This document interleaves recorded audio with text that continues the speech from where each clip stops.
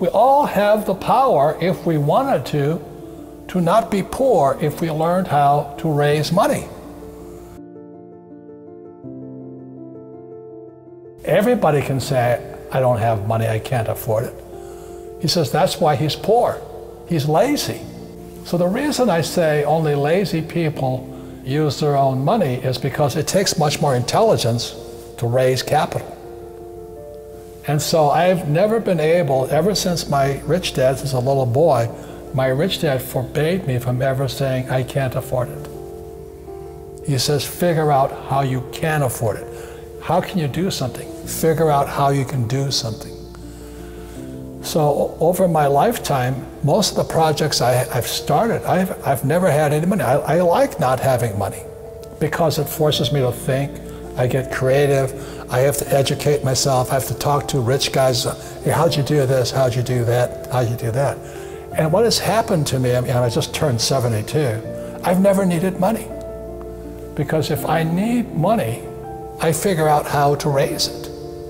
It's easy to say I can't afford it. All the poor people say I can't afford it. All the poor people say, well, let's tax the rich. All the poor people are saying, well, give me a free education, free food, free schooling, free manicures, free pedicures. There's laziness. Only lazy people use their own money. And that's what really pissed off a lot of people out there. You calling me lazy? I said, yes, I am. Because you're the same type of person who will say, I can't afford it. I can't do that. That's the problem. It's up here. It's the real estate between this year and that year. I can't do that. Most of my family say, well, I can't afford it. My father taught to say that. My mother taught to say that. My rich dads would never say that. And it's really quite simple. You have to find an asset that's worth more than me. You know, if they can't invest in me because that's called slavery. Buy me, So what I do is, when I started off, I write about it in Fake. I started off looking for this one little piece of real estate.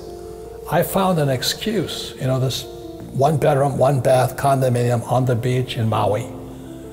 And I found an excuse for people to give me the money. All I had to do is assure them I'd pay them back. So my first deal was an infinite return deal. I had no money in the deal because it was 100% debt. It was an $18,000 condo. You can't touch them for that much anymore, but the economy was bad.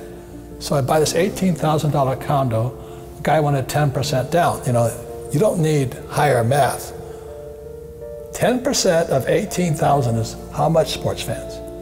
$1,800. I could have used my money. I had the money, but that would be too easy. So the biggest mistake, so I was doing very well here. This was 1973. I started buying my first deal, and that was an $18,000 deal. $1,800 down, $25 a month, cash flow. I was infinite. So then I kept doing that. I had a lot of property. And then I decided I'd go here. So my first business was a nylon and Velcro surfer wallet business. And it didn't sell. So, everybody knows what those wallets are today, but back then, this was 1974 or 5. Yeah, 75. They didn't know what the wallets were. So we were going broke really fast. Mm-hmm. We bought 100,000 of these wallets from Korea. We shipped it to our warehouse in Long Island, and we were borrowing money from our investors. So we raised about $600,000 to get this little goofy wallet business up. So we were in serious trouble. I owed my father about $200,000. My rich dad was laughing at me.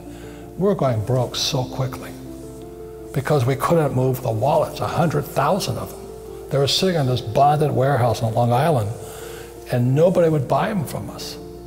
So then, the good thing about stupidity, there it is, makes you smarter. So I started thinking. We started thinking. I said, what's wrong? And I said, what was happening in the world at that time? All the baby boomers were fat, so they had to start running. So jogging was coming online, and nobody jogged before because, so these guys are all jogging, and then we're reading the paper. We're sitting in Honolulu going broke fast, and we're reading the paper. This jogger went to Golden Gate Park in San Francisco and was jogging around the park. And what the jogger did was he had no place to put his car key.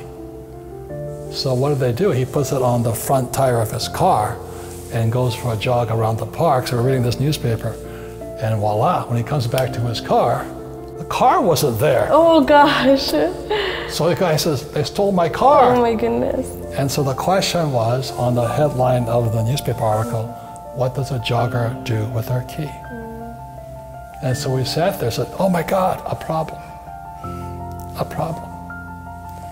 So with that, I designed the shoe pocket, and you can see this picture right here. It's Playboy magazine. I mean, she's a nice looking young model with nothing on but a shoe pocket. But anyway, so we were going broke so fast by then, but when that picture hit Playboy, suddenly we were geniuses.